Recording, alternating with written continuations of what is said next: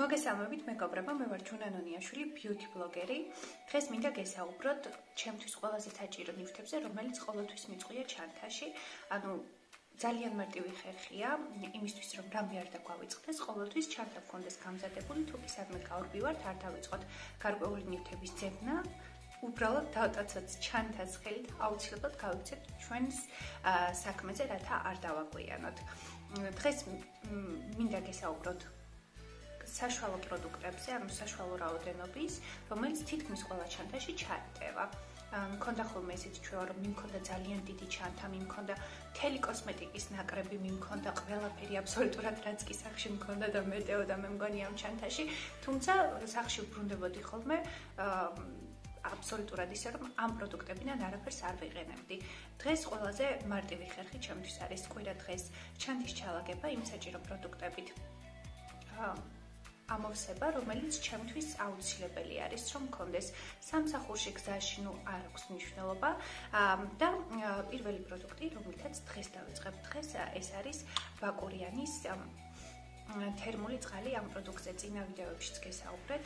ჩემთვის უბრალოდ აუცილებელია რომ მქონდეს ეს წყალი, გავიგრილო სახე, რადგან კომბინირებული კანი მაქვს და გარკვეულ ადგილებში კანი მიღიზიანდება, მიოფლიანდება, მით უმეტეს იმ პროდუქტის გამოყენების შემდეგ, რომელიც თითოეული ჩვენგანისთვის გახდა, must have პროდუქტი, ეს არის პირბადე. ერთჯერადი აუცილებლად ყოველთვის როცა მოვიხსნი ხოლმე ამ პირბადეს და გამოვდივარ ისეთი ადგილებიდან, სადაც აუცილებლად უნდა მეკეთოს, ვიყენებ ხოლმე თერმულ წყალს და მაშინვე ვგრძნობ შვებას, ჯერ ერთი მეც ვისვენებ, იმიტომ რომ ძალიან მიჭირს პირბადეში სუნთქვა და მით უმეტეს თუ საზოგადოებრივ ტრანსპორტში ვარ, ეს არის საშინელება, ამიტომ თვითონ თქვენგანს გირჩევთ, რომ თერმული წყალი ყოველთვის გეკიდოთ ჩანთაში, ეს არის ჩემი მშველელი, ჩემი წამალი, მოვყავა რაზრზე, აი ამ მდგომარეობიდან, რასაც ვქვია, ავტობუსში და საშინელ ჩახუთულობაში პირბადის კეთება, აუცილებლად გამოვყავარ ხოლმე ძალიან მარტივად. მეორე must have პროდუქტი ჩემს ჩანთაში არის და ყოველთვის იყო, პანდემიამდეც ეს არის ხელის სანიტაიზერი, რომელიც ყოველთვის მიგდია ჩანთაში. იმიტომ რომ არის მომენტები ხანდახან, ვერ ვიბან ხელს იმდენჯერ, რამდენჯერაც საჭიროა, თუნდაც საზოგადოებრივ ტრანსპორტში ავიღოთ ხომ, რამდენ რამეს ვეხებით, ჩამოვდივართ საზოგადოებრივი ტრანსპორტიდან და შემდეგ გარკვეული დროის განმავლობაში ჩვეულებრივად ამხელებით ვეხებით ჩანთას, ტანსაცმელს, სახეს, ტელეფონს და უამრავ ნივთს ვხვდებით მეგობრებს, ვართმევთ ხელს და მგონი საშინელება აუცილებლად უნდა გქონდეს ყველას აი ეს პროდუქტი ჩანთაში.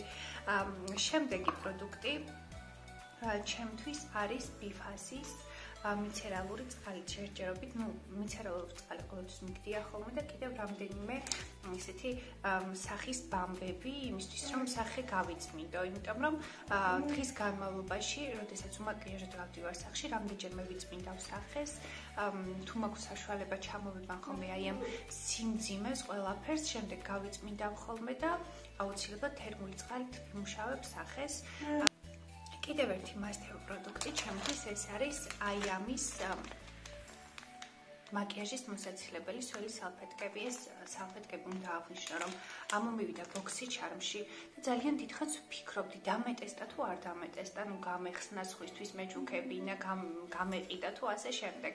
იმიტომ რომ ძალიან ბევრმა გოგომ დადო ეს პროდუქტი გასაყიდად რაღაც 10-15 ლარებში, რეალურად მისი ფასი რა თქმა უნდა ბევრად აღემატება 10 და 15 ლარს და მინდა ვთქვა, რომ ეს პროდუქტი შეიცავს როგორც შავი ზღვის მინერალებს, ასევე C ვიტამინით არის გამდიდრებული და იმდენად კარგად აშორებს მთელს მაკიაჟს სახეზე, რაც არ უნდა მძიმე მაკიაჟი მქონდეს, აი ვთქვათ თუ გლითერებით გავიკეთე, ტუში, ბევრი ლაინერი, რაღაცა მძიმე ფუძე, შემდეგ ტონალური, ეს ყველაფერი აბსოლუტურად ერთ წამში ისე მისუფთავებს სახეს, იმდენად ნაზია, არა მარტო მაკიაჟის მოშორებისას, არამედ ვცდილობ ხოლმე, რომ აი ყელზეც ჩამოვიტანო, იმიტომ რომ ძალიან კარგად მიტანიანებს და ძალიან კარგი შეგრძნება მაქვს. რატომ მიდევს ეს პროდუქტი ჩანთაში? იმიტომ რომ ხშირად, როდესაც თქვათ მთელი საღამო გასული ვარ და სახლში ვბრუნდები, გზაშივე ვიცილებ ხოლმე ამ მაკიაჟს სახლიდან, ამ თქვათ, როდესაც უკვე წამოსვლას ვაპირებ რაიმე ივენთიდან, ეგრევე შევდივარ, ვიცილებ, გამოვდივარ ესე, იმიტომ რომ ზოგადად ბოლო პერიოდში და მით უმეტეს ზაფხულში ძალიან მივდებ მაკიაჟის გაკეთებას, იშვიათად ვიკეთებ და მით უმეტეს მძიმეს იმისთვის, რომ სახის კანი შევინარჩუნო კარგ მდგომარეობაში, არ გამიხიზიანდეს, ვცდილობ, რომ დიდხანს არ გავიჭერო, ყოველ შემთხვევაში იმაზე მეტხანს, ვიდრე ამ მაკიაჟის ტარება ჭირდება. კი პროდუქტი, რომელიც სხვათა შორის ბოლო დროს დავტესტე და ამომივიდა თეონას ბოქსში, ეს არის NUXE-ის მშრალი ზეთი ნუშის არომატით. ძალიან მომწონს, აქამდე დამქონდა ხოლმე გზაში აუცილებლად რაიმე სუნამო, ვცდილობდი რომ რაიმე მსუბუქი მეტარებინა, რომ არ შემეწუხებინა სხვები, არ შემეწუხებინა საკუთარი თავი, არ მომბეზრებოდა სიცხეში, ძალიან რთულია გათვალო ეს ყველაფერი. ამ ზეთმა, ესე იგი, ჩამინაცვლა პარფიუმი, რადგან ძალიან სასიამოვნო სუნი აქვს მართლა, პლუს რომ პარფიუმის ჩანაცვლება შეუძლია პლუს რომ პარფიუმის ჩანაცვლება შეუძლია ჩემთვის, ამის გარდა აუცილებლად, როდესაც ავდივარ ხოლმე საზოგადოებრივ ტრანსპორტში, არ ვხვდები ისეთ ადგილას, სადაც ძალიან შეხუთული ჰაერი ან არ მსიამოვნებს რაღაც ან ასე შემდეგ, თითებზე წავისმევ ხოლმე ზუსტად ერთ წვეთს და აი რაღაცა სახესთან მივისმევ და ვტყობები აი ამ სუნით გამოვდივარ. ან თქვათ, მინდა გამოვკეთო ჩემი ამასი ადგილები, ცვლები, ან ყურმალები, ან რაიმე მძინვარება შევძინო ჩემკანს, აუცილებლად ვიყენებ ამ პროდუქტს, ძალიან კარგად ატენიანებს და თან რაც მთავარია ამ პროდუქტის გამოყენების შემდეგ მე არ მჭირდება ხელების დაღმანა. იმიტომ რომ ეს არის მშრალი ზეთით გამოყენებისთანავე, აი ხელებში მაშრება და მრჩება მხოლოდ სასიამოვნო სუნი. კიდევ ერთი must product, ესეთი ჩანთის ჩასადები, must have პროდუქტი არის ჩემი აზრით ხელის კრემი. ამდენი სანიტაიზერის ხელების დაბანის გამოყენების შემდეგ ყველას აუცილებლად, რა თქმა უნდა, ქალბატონებს უნდა გქონდეს ხელის კრემი, იმიტომ რომ ზაფხულში ისედაც რაღაცა სტრესში არის მთელი ჩვენი ორგანიზმი, მთელი ჩვენი სხეული და მით უმეტეს გარკვეული პროდუქტების გამოყენების შემდეგ კიდევ უფრო გვიშრება კანი და ჩემი აზრით მოუვლელი და რაღაც ისეთი გამომშრალი ხელები ცოტა არაესთეტიურად გამოიყურება, ამიტომ ჩანთაში მიგდი აუცილებლად ეს ხელის კრემი ხოლმე, ამჯერად მაქვს ივროშის გვირილების არომატით ხელის კრემი, ეს ცოტა დიდი შეფუთვა არის, ეხლა რაც მაქვს, თუმცა მინიატურული შეფუთვებიც მქონია ამ კომპანიის და მინდა აღვნიშნო, რომ აბსოლუტურად ყველას აქვს რაღაცა არაჩვეულებრივი სუნი და ძალიან სასიამოვნოა ყოველთვის ივროშის პროდუქტების ტარება, ზოგადად არა მარტო ხელის კრემის, არამედ დუშკელების გამოყენება, იქ შამპონი, ბალზამი, ნუ არ ვიცი, აი ყველაფერი მართლა ჯერ ეგეთი რომ ნატურალური პროდუქტებით მზადდება და შემდეგ რომ ყველაფერს მართლა ძალიან კარგი სუნი აქვს, ძალიან სასიამოვნო და რა ვიცი, მე არ მინახავს ჯერ ადამიანი რამე ჩემი შერჩეული პროდუქტების მიმართ რაღაცა სუნი რომ არ მოწონდეს ან რაღაცა აღიზიანებდეს, იმიტომ რომ მართლა ძალიან კარგი პროდუქცია აქვს. ასევე მაქვს კიდევ ერთი ივროშის პროდუქტი, რომელსაც აუცილებლად მართლა ვატარებ ჩანთით. ეს არის ტუჩების დამატენიანებელი. ეს არის უფერო ვანილის არომატით, ხანდახან ვიყენებ ხოლმე როგორც ბაზას ტუჩების, ან უბრალოდ როდესაც მხოლოდ კონტურს ხმარობ და კონტურს ვიყენებ ტუჩებისთვის, გადავისმევ ხოლმე ამ დამატენიანებას და ძალიან ლამაზ ბუნებრივ ფერს აძლევს ტუჩებს, გარდა ამისა არ მაქვს არასდროს გამომშრალი, არ მისკრება ტუჩები და სუნიც არაჩვეულებრივი აქვს და აბსოლუტურად არ ვარდება იმ არომატებიდან, რომელსაც მე ყოველდღიურად ვიყენებ.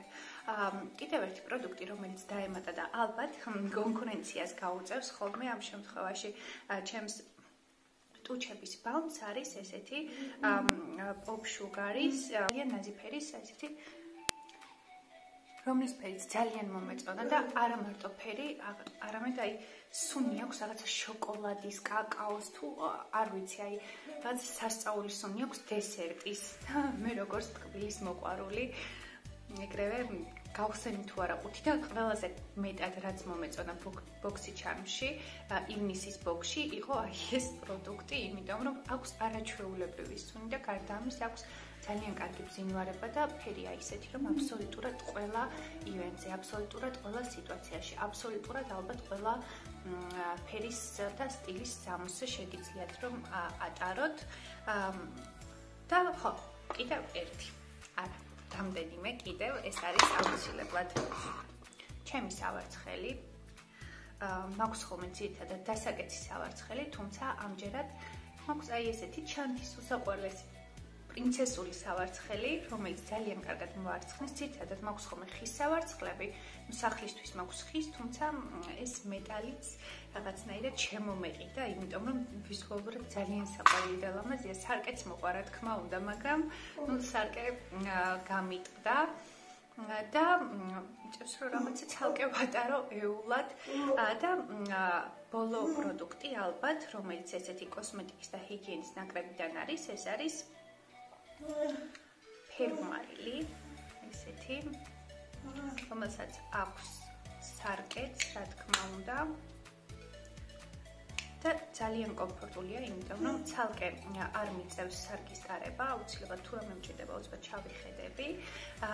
ამ პროდუქტს, ორიფლეიმის პროდუქტს მოყვა ასევე ტყავგადაკრული თავისი წასასმელი ფუნჯივით, თუმცა ახლა არის გასარეცხი და მაქვს გამზადებული იმისთვის, რომ გავასუფთავო ჩემი ფუნჯები. ძალიან კომფორტულია, ვიყენებ იმისთვის, რომ სახე არ მიბრიალებდეს, მნიშვნელობა არ აქვს მაქვს მაკიაჟი თუ არ მაქვს მაკიაჟი, ეს პროდუქტი მაინც ყოველთვის მჭირდება, იმიტომ რომ განსაკუთრებით ნიკაპის ზონა, როდესაც ვთქვათ ვატარებ პირბადეს, ხო, იგივე სიტუაცია რაც აღვნიშნიან, მზეზე ვარ ცოტა დიდხანს მე ეს პროდუქტი მაინც ვფიქრობ, რომ ყველა გოგოს უნდა ედოს, ბზინვარება კანის, რა თქმა უნდა, ძალიან ლამაზია, თუმცა აუცილებლად გეტყობათ, რატომ არის სახე აბზინვარებული ცხიმისგან, ოფლისგან თუ უბრალოდ აი ესე მაგალითად ჰაილაითერი გისვიათ და ჰაილაითერისგან არის აპრიალებული სახე. მე ვფიქრობ, რომ სჯობს, რომ სახე პრიალებდეს ჰაილაითერის გამო, ვიდრე ოფლის ან ცხიმის გამო, ამიტომ ეს არის ერთ-ერთი must-have პროდუქტი, რომელიც ალბათ მართლა ყველა გოგოს უნდა გვედოს ჩანთაში. მით უმეტეს რომ არის მულტიფუნქციური, ესე იგი გვაქვს სარკე, აქვს თავის პატარა წასასმელი ფუნჯი, რომელსაც გავრეცხავ ცოტა ხანში და ისევ ჩავდებ ჩანთაში და ესე იგი გვიცავს აი ამ უხერხული სიპრიალისგან, ცხიმისგან და გაღიზიანებისგან, რა თქმა უნდა. და არის ორი პროდუქტი, რომელიც არაფერ შუაში არ არის კოსმეტიკასგან და თავის მოვლასთან, თუმცა მე მაინც გირჩევდით, რომ ეს პროდუქტები გქონდეთ ჩანთაში ყოველთვის აუცილებლად სახლით გასაღებთან ერთად. ეს არის აი ესეთი ორგანაიზერი ბარათებისთვის. მე მაგალითად გამოვწერე AliExpress-იდან, თუმცა საქართველოშიც, თბილისში ბოლო პერიოდში განსაკუთრებით ძალიან ბევრ ადგილას შემხვდა. არის ესეთი პატარა საფულე ხურდებისთვის და რატო? ესე იგი, მინდა აღვნიშნო, Byphasse-ის საფულეები არ მიყიდია, როდესაც მიწევს ხურდების ჩაქრა და შემდეგ ელვის შეკვრა, ელვა ყოველთვის მიფუჭდება ხურდების გამო. იმიტომ რომ ხან არის რომ ხურდა საერთოდ არ მიყიდია, მაგრამ ხანი იმდენი რაოდენობით მოუციათ ჩემთვის მაღაზიაში, რომ რომ გემძიმება რაღაცა საფულის აწევა, ხო? ასეთ შემთხვევაში აუცილებლად ყოველთვის მიფუჭდება ხოლმე ჩემი საფულე, ამიტომაც შევიმუშავე ესეთი ხერხი და მართლაც აი უკვე ალბათ 1-2 წელია ეს ხურდების ჩასაყრელი მაქვს.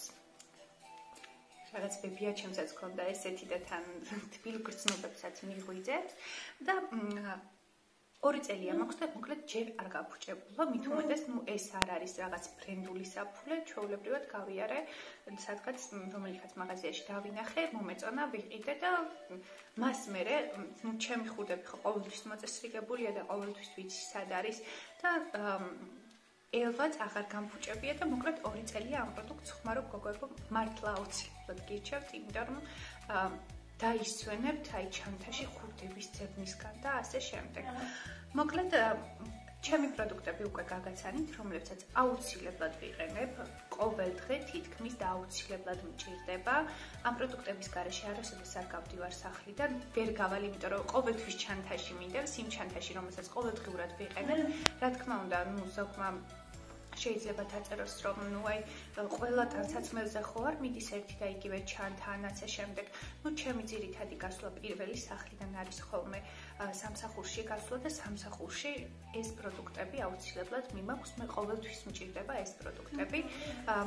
აქ გადახედეთ ვიდეოს, მგონია რომ ძალიან ბევრს გამოგადგებათ, ყოველ შემთხვევაში ნახავთ რომ ძალიან ბევრი პროდუქტი ჩანთაში ზედმეტად გიყრიათ და შესაძლოა დაფიქრდეთ იმაზე, რომ რატომ დავატარებ ყოველდღე აი ამ პროდუქტებს, რომლებსაც შეიძლება კვირაში ერთხელაც არ ვიყენებ. თქვენთან ერთად იყო ისევ ჯუნონიაშვილი, ბიუთი ბლოგერი. იმედი მაქვს, რომ მოგეწონათ ვიდეო, იმედი მაქვს, რომ თქვენთვის ინფორმატიული აღმოჩნდა და გამოიწერეთ ჩემი გვერდი, მოიწონეთ Facebook და Instagram გვერდები და ვფიქრობთ, რომ არის ისეთი პროდუქტებიც, რომლებიც თქვათ მე არ ჩამომთვლია, თუმცა თქვენ აუცილებლად ყოველდღურად გჭირდებათ, მაშინ უკვე გავაგრძელოთ კომენტარებში საუბარი და განხილვა იმ პროდუქტების მართლაც დავატარებდით თუ არა ძალიან ბევრ არასაჭირო პროდუქტებს, თუ მე ვთქვათ რომელიმე პროდუქტი დავაკელი ამ ჩამონათვალს, რომელიც აუცილებლად უნდა გვედოს ჩანთაში. დროებით მომავალ შეხვედრამდე.